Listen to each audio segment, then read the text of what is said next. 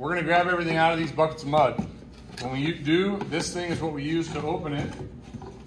And it's really important that this always, when you're not pulling mud out of here, that this go back on here. You don't have to push it down so that it has to be taken off with this again, because we're gonna be in and out of it all period long. But you do have to put it on just so it's like this, because if you don't, any mud that's on here is gonna dry and get crusty. And then all of this stuff, where there are like little ridges, those will dry. Everything down inside that will be wet, but all those ridges will be dry. And then when you go to scoop this out later, you're gonna scoop out all those little bits. Or if there's anything dry on the lid and you go like this at the end of the period and you bang that down, all those fall down in there. When you try to use the mud to smooth out later, all those little bits are gonna drag right through there. So it's important that we don't let this dry out. The other thing that you guys need to know is that whatever you don't use at the end of the period does not ever go back in here. We don't ever put mud back in here because it's gonna have contaminants and stuff in it. So let's say we're 10 minutes to cleanup time and you got one joint left of mud. You're not gonna fill this thing to the brim with mud because you know that most of that will get wasted. You're gonna try to be mindful of how much you think you're actually gonna use and just use that amount. Now, what do we call this thing again? Putting knife. What's that? Taping knife. So when you're taking the final and you're asked what a taping knife is, it's not something you use to cut. It's something that you use to spread mud. Now, when I scoop this out and I throw it in here, this has been mixed up with with this mixer right here earlier because it was a little bit dry because this has been sitting for a year. Normally, there's all kinds of air bubbles in it. So I'll take my 6-inch blade and I'll just run it through here and I'll knock all the air bubbles out of it. And if I don't do this as I'm trying to apply the mud, I'm gonna notice that there's just all kinds of air bubbles in it, okay? So I've got my mud out. I'm gonna put my lid on immediately so it doesn't dry out. If you're doing this professionally, you're using paper tape. There's no adhesive on this. What makes this stick to the wall? Mud, right? So I'm just gonna measure this out, get this ready, and then I'll measure this one out and get this one ready. So they're just sitting there, ready to go. Now, you notice I got two different kinds of joints here. This one's got my tapered edge, and this one is the edge with the butt joints. And so I need to get enough mud on here that it will cover the back side of this and cause it to stick. So it doesn't really matter how I apply it, how neat I apply it. I just need to get it on there. Now, my knife, when my knife is straight up and down, it is going to be pulling mud off. When it's laying down flat, it's gonna spread it out. So if I'm trying to pull mud off, I'm gonna put it straight up and down. If I want it to smear, then I lay it down. See how that's smeared real nice? So I just get enough of that to cover. Then I take my tape and I lay it so it's over top of the joint right in the center. Now, I gotta get all the mud, the excess mud out from under it so that the only mud that's left behind is what is taping the tape or adhering the tape to the surface of the drywall. So now, instead of going this way, I'm gonna go up with it.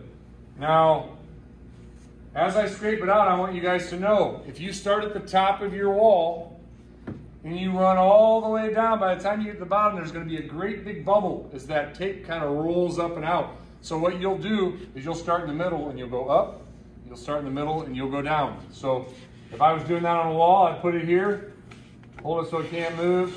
See how I'm putting a lot of pressure, pulling everything out from behind it. Coming back this way, pulling everything out behind it. I wanna make sure I got it good. I'm gonna run over the second time and just make sure that I got all the mud out. So now that is set nice and tight to the surface. Now I'm going to encapsulate that in one more coat of mud. So this, you can put it on thick. I want to spread this down to here. So I'm going to flex my knife and I'm just going to pull that down into the joint down here. Flex it, pull it down into the joint down here. So now I've got it for the most part covered. Now you'll notice as I was flexing it and running it down, you can start to see the edge of that taper, right? Now I just want to spread it, so I lay it really low and I run across like so. Now you can see the edge of my taper right here, right? You can't see the edge of the taper there. So I would flex my blade and run it down there so that it's up in the center, but tight on that edge. I've just taken all the excess off the edge. Now if I run my knife down again, I should end up with something where it's completely coated. You see that little contaminant right there? This mud is it's been sitting up there for a year, so it started to dry out. So we're gonna see some of that happen. In the end, you want it to be like this where you can't see any tape.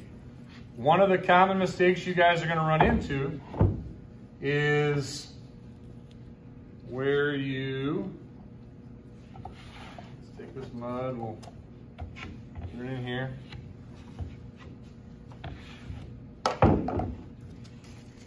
Another piece of tape on.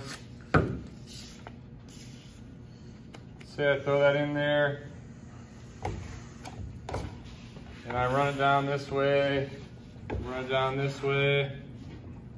I didn't really push very hard right here. It's stuck, it's sticking, but I didn't push down very hard. Now watch what happens when I cover this with mud. As I wanted it to spread, notice I laid my knife down so I could pull it toward the other end, right? So as I get this in here, I can get it in there as thick as I want, bend it so it catches that edge, flex it so it catches that edge, run it down nice and flat, run it across.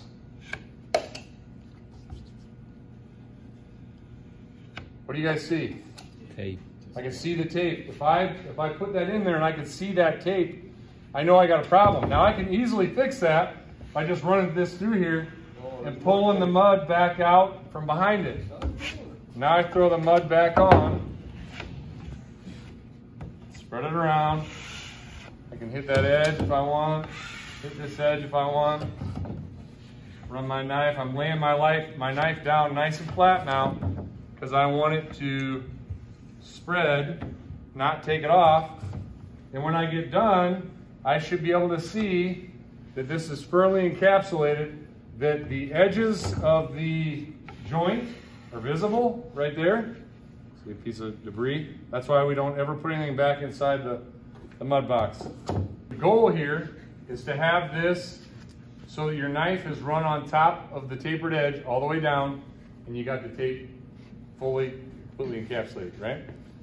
So then down here, we've got a butt joint that we don't have that recess for the tape to sit down inside.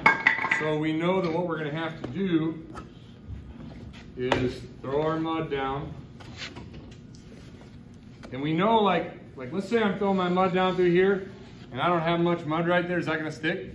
No, it's not gonna stick. Or if it's too thin, where I got it, it's missing in parts, like I'm gonna have issues. So I wanna make sure that I have ample mud for that tape to stick to. And I'm just gonna say this, if you're a professional, your mud's gonna be wetter than this. We're making it a little drier than you'd be using it if you were a professional finisher, just because it's a little bit more difficult to work with and you're more likely to drop a big glob of it on your shoe if we make it wet. So put that in, same thing, we're gonna pull all the excess up. See how it kind of rolls up like that? If I start all the way at the top of an 8-foot wall and I come down, then I'm gonna have a big, huge bubble. All right, so we got all that out of there. Now we're just gonna take our mud, we're gonna put it on. This is where it ends up looking a little bit different.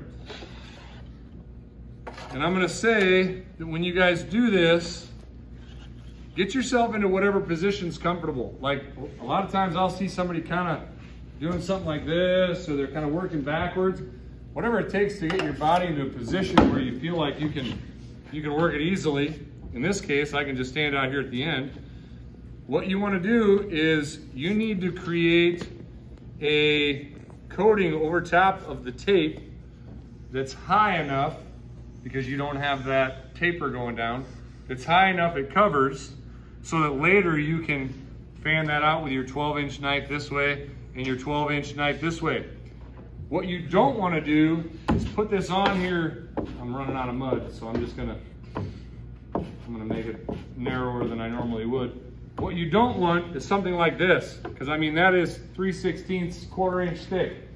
You'd have to taper that clear out here in order to make it so it didn't stick out like a sore thumb. So it's kind of a balancing act between getting enough mud on there so that it totally covers the tape and taking enough mud off that you don't have this really tall joint. Now, as far as the edges go, I don't really care if you got some ridges on the edge. I'm not worried about that. We will clean all that up later. So pull that off. I'm gonna just take a little bit more off. As I got down here, I noticed it was thin. So I laid my knife down and I laid what I was pulling right on that edge, and now it's covered up. So as I go down, I can see that this is a little bit thin right here, and I just made that thicker there, so I could pull some of that back down here and lay it right there. Now it's completely covered.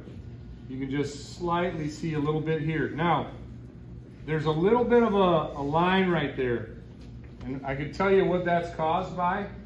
When this drywall got cut and put together, the edge was a little bit jagged, and so it's creating a little bit of a bubble right there. If that happens to you, come grab me and I'll show you what we can do to fix it if it's sticking up like that. There are some things that we can do. So if you happen to notice that it's created some kind of a bubble, grab me and I'll walk you through how to fix it. Again, I don't really care about how this edge looks over here, because when I come back with my 12-inch taping knife and fade that in, I just want one flat joint up here that I can let that ride on here and let that ride on here. Over here, my 6-incher rides on this and this, right? This, I don't have anything for it to ride on, so I gotta do that kind of freehand. But then when I get my 12-incher out, it's gonna ride on this and this.